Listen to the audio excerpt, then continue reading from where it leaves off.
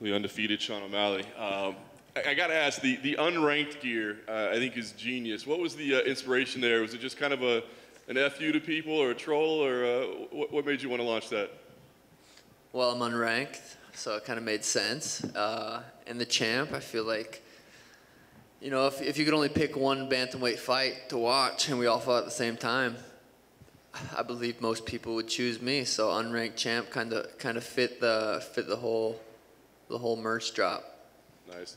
You know, your statement about not fighting the higher ranked people until you're paid more, it's honestly very logical. It makes a lot of sense. So I'm curious, like, what's the biggest reaction that you've gotten to that? Is it people that say, hey, that's actually pretty smart, or people say, hey, we hate you, you're supposed to fight the toughest dudes out there? Yeah, I do remember saying that. I feel like that was quite a bit of fights ago that I wanted to make more when I fought. But I've also called out Cody Garbrandt, Pedro Munoz, Dominic Cruz. I've called out the ranked guys. So it's not necessarily I want to get paid more to fight the ranked guys. At this point, it's just like, you know, I've called them out. I haven't got those fights. I don't pick my fights. Clearly, I would if I picked my fights, I would be fighting one of those guys. They offered me Paiva, who was ranked 15. You know, I didn't know that at the time until after I accepted it, and they said, oh, he's ranked, and then a couple days later he wasn't. So I think the idea that I just pick my fights is a little bit. It's not exactly true. They offered me Paiva. I said yes. It's like, does that mean I pick my fights? I don't know. I didn't say, hey, I want to fight Paiva. So the whole I pick my fights and I'm not going to fight someone tough until I get paid is not necessarily true. What do you think about Paiva as a fighter? Obviously, he's not one of the most known guys in the division, but he's certainly proven dangerous. What do you think about him as an opponent? Yeah, he's dangerous. You know, anybody in the UFC is going to be a dangerous opponent. I think Paiva's dangerous. He's very tough. We saw it in the last fight. My buddy Kyler, you know, really, he beat him up, and Paiva somehow won that fight. So in my eyes, he's coming off a loss. Really, like I thought my buddy beat him. He's a dangerous opponent to show that much heart. You know, Kyler was hitting with some hard shots, and he stayed up. You know, I just went through a fight like that with Chris. So I think, you know, going through that last fight shows that I can, you know, I'm not going to get tired beating someone up. So if he wants to get beat up for 15 minutes, I'm down. You win this fight, probably are ranked at that point. Does that matter to you at all? Do you care? Because maybe it does give you access to those bigger names, or do you care? You know, if I get ranked 15, 14, whatever after this fight, you know, I already called out Adrian Yanez, and he's not ranked, and I have no issue fighting an unranked guy if I'm ranked. I'm not worried about it. I think, you know, a good win over Paiva. I'm not overlooking Paiva. I have to go out there Saturday night and perform the way I'd perform, and I have to put his lights out. It can't be a boring fight. If it's a boring fight, you know, I don't really have any say in what's next. I go out there and put Paiva's lights out. I can call out, you know, Yanez or whoever I want. But, yeah, Paiva's a tough opponent.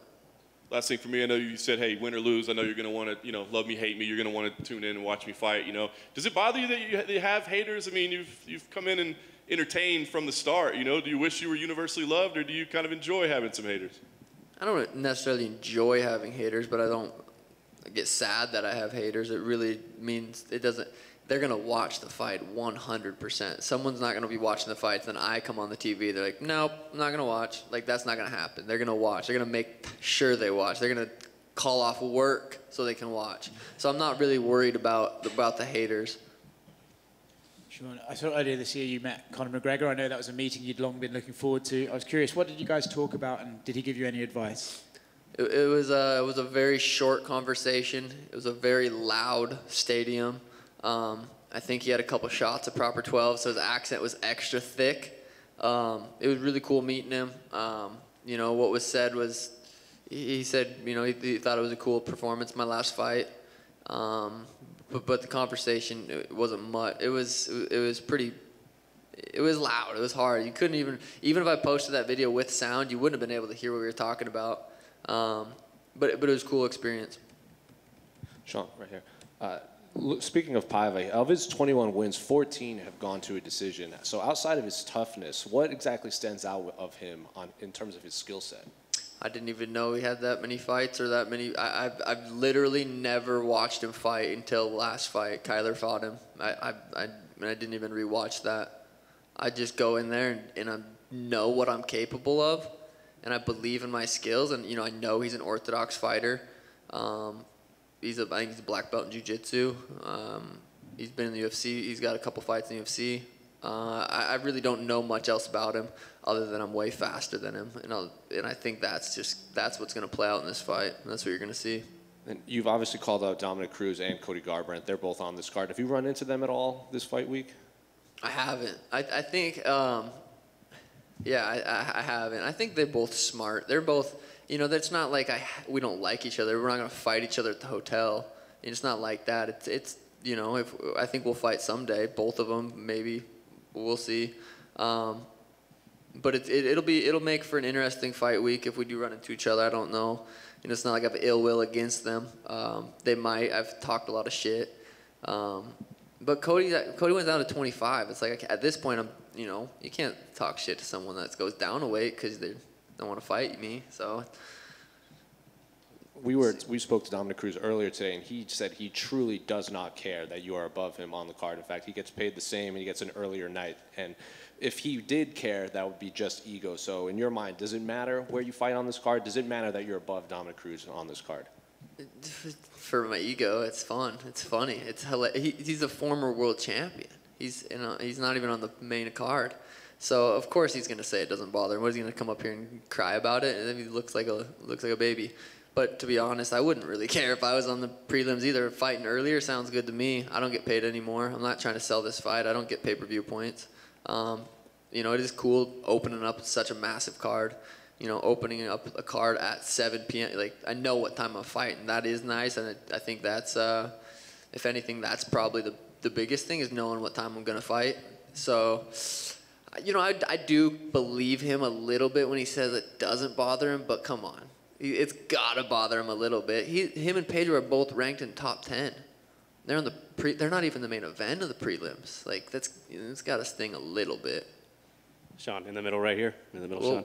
Unranked champ, but also the sleep champ, right? So what mattress are you rocking with, man? You got one of those memory foams, or what are we doing? I just got a little, I don't even know if I should say it. No one's paying me to I got a good little mattress. I've talked to some mattress people, and they're like, I don't know. So we'll skip out on what mattress, but I'm sleeping good.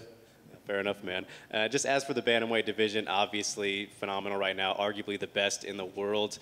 Do you feel like the depth of the division maybe will make it harder for you to climb up the ladder, or do you think personality and performance will kind of triumph just how many bodies are in the division right now?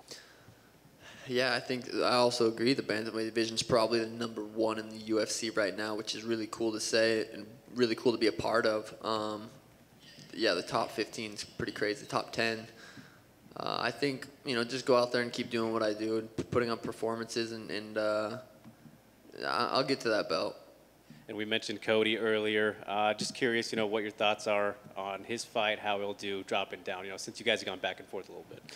Yeah, I still think that's a possibility to fight at 35. He's obviously capable of performing at 35. He beat, dominant. He's beat a lot of guys. We'll see. If he goes out there and performs really well at 125, I don't really see that fight happening. Maybe it does. Maybe it's a mega fight and it happens. But he goes out there and loses. It's like, who knows? I don't know. Where that fight might happen someday. Might not. We'll see. I think him moving down to 25 could be good for him. I think he's not a big 35er. I think he's probably walking around at 135 right like today. He's probably on weight for bantamweight right now. So I think 25 might be a good home for him, and I honestly wish him, I think he's going to do good.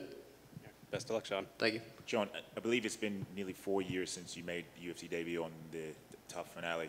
Would you say the career's gone to plan for you, how you map things out, or or if you wanted things to be different, would you?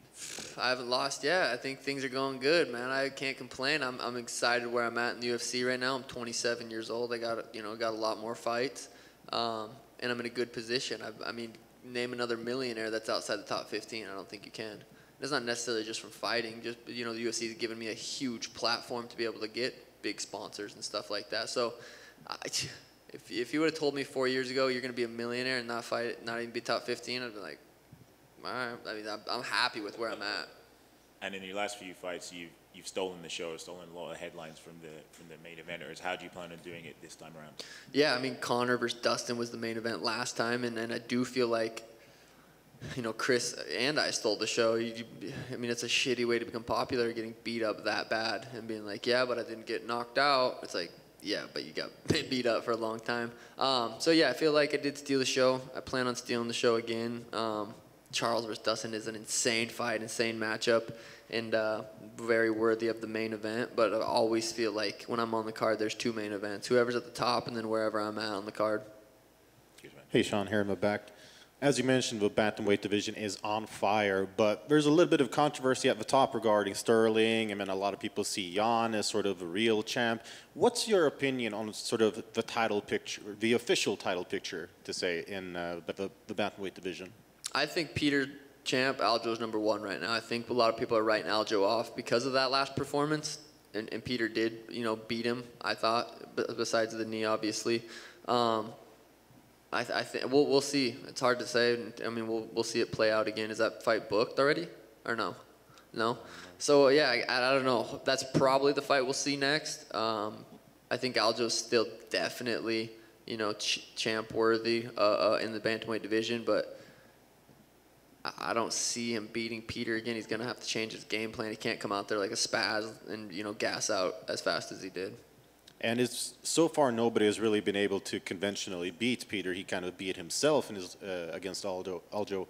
What would you say is the key to defeating him then, that nobody has managed to so far? Style. I mean, it's just fighting's all about styles. Stylistically, I think I give him a big problem. You know, he's a really good boxer, really good wrestler. He's, you know, I think he's up there with Kamaru with pound for pound. When I watch him fight. So I think just the styles, I think I give him trouble. I think that's a massive fight, a main event pay-per-view someday. Yeah. And final one for me, we saw Jose Aldo come back with a big win. Some people, a lot of the MMA fans just love seeing a veteran like him be able to get back in the win column and really get close to the title picture again. What's your opinion on Jose Aldo? Do you think he will challenge for the bantamweight title again, or is this kind of his last hurrah? It's hard to say. I mean, the dude's he's a living legend, and anytime just watching him walk out is really cool to see. He's one of the best in the world for sure. Definitely up there in the bantamweights. You know, that's a fight that I think would be a massive fight. The Suga Show versus Jose Aldo. I think that would be a crazy fight, and that would be probably the one fight that I would be standing across the cage like, what? That's crazy. So we'll see how his fights plays out. He probably will get the next title shot. Peter against whoever wins that. Yeah, I would love to see him, you know, get the bantamweight strap. Maybe he has a better shot beating Aljo than he does against Peter. We've seen that fight play out, but I would love to see him, you know, be champ. Thanks, guys.